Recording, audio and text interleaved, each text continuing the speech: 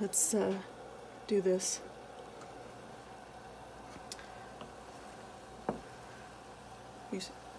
So I brought to boil here a cup of water, a 1/4 teaspoon of salt, and 6 tablespoons of butter.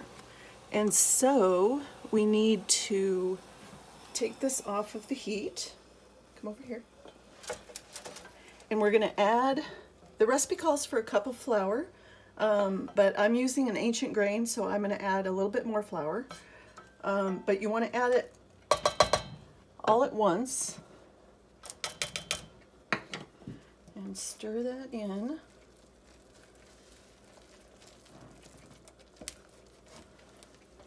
And then you want to put it back on the heat and stir and cook until it all starts to make a ball and come away from the sides of the pan, which it's doing now. I like to cook it a little bit more to like get that flour cooked, but you don't want to go too far and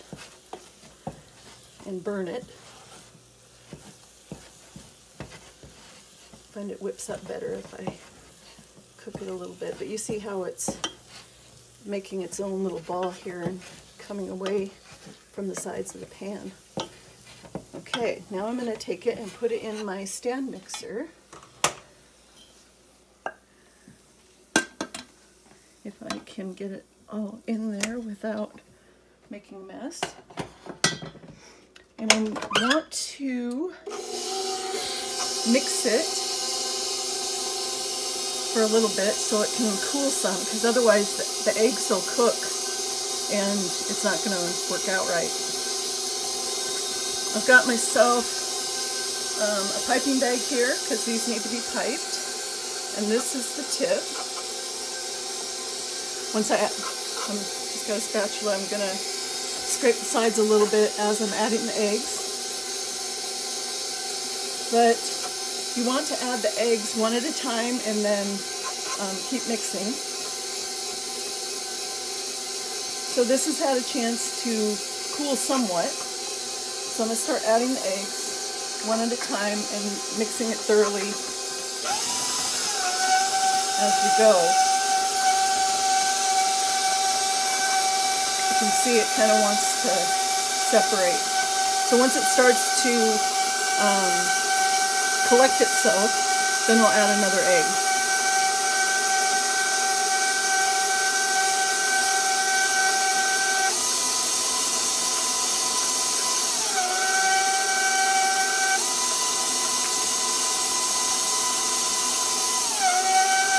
Okay, it's starting to collect, so I'm going to go ahead and add another egg.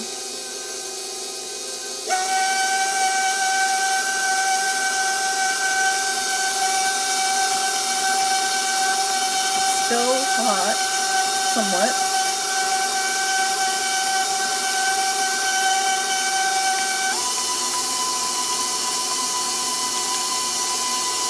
Okay, it's collecting itself, so I'm going to stop and scrape some so that we don't end up with chunky spots. And then get some of this egg down here. Now it's kind of dark over here. Do you want to turn on that?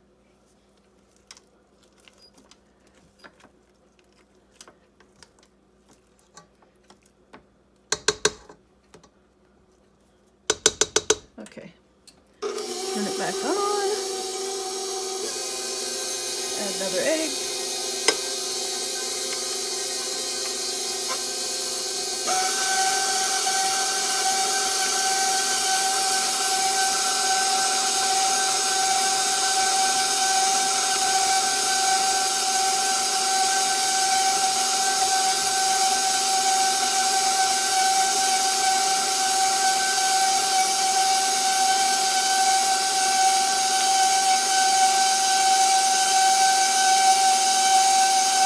Okay, it's collecting, so I'll add the last egg,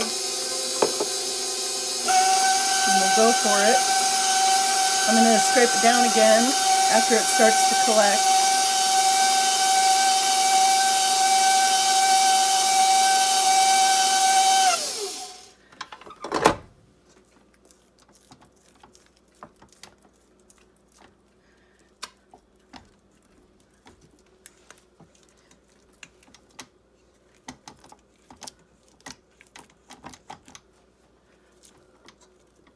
sure I've got the bottom cleaned up.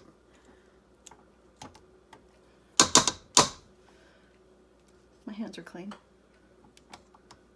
Even if they weren't, you know, it's going to be baked at a high temperature. So, but yeah, of course my hands are clean. Now we want to just mix it a bit. You want it to look a little bit glossy. That'll tell you kind of that it's mixed enough. And I'm learning more about the ancient grains, and this is einkorn that I'm using. And you don't want to, excuse me, you don't want to develop the gluten in it as much. So I'm probably not going to mix it as much as I normally would. But as you can see, it does have a little bit, maybe you can't see, it does have a little bit of a gloss. But yeah, now it's ready to be piped. Oh, you can see it over here inside the gloss to it. I don't know if the camera picks it up, but it's definitely sticky and a little bit battery. I'll be right back. I'm going to wash this off my hands.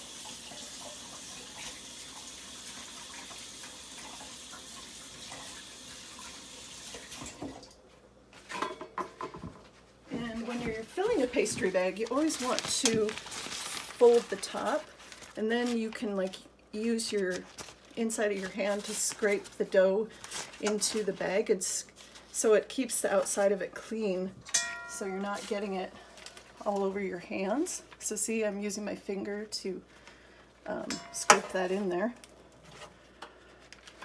You never want to fill your pastry bag too full, because for one, it could come out the top. There's not that much batter here, but, and for another, it could be too much for your hands and you'll end up, you know, with carpal tunnel or something in long term. I've been fortunate in all the years I've been doing this not to have carpal tunnel. And now I probably just jinxed myself, but okay, I'm gonna let that go. And then you always want to hold it from the very end and twist it, and that'll also help prevent it from shooting out the end. And then you want to burp the bag to get rid of any air pockets. And what I'm going to do here is make some cream puffs.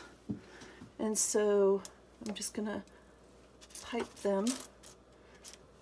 And the trick here is to hold the bag steady until you have it the size you want. And then I kind of do a little circle to prevent it from having a big spike.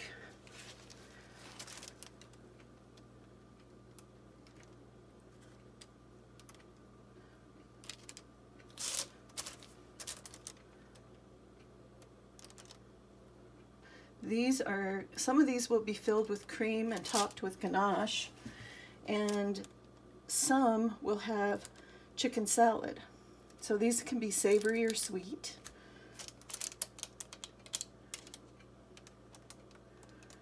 Which I love either application.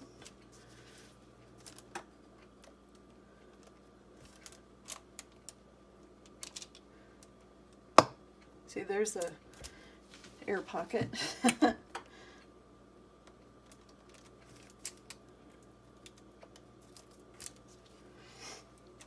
And when I put these in the oven, I'm getting out of sync here, but whatever. When I put these in the oven, I'm going to put them at 425 to begin with to help them puff up. And then do that for 10 minutes. And then finish them off at 325 for the rest of the time. And you probably want to look at your recipe for baking times, but it varies, and you don't want them to be too sticky on the inside. You know, they wouldn't be quite done, but yeah, it's easy just to grab one.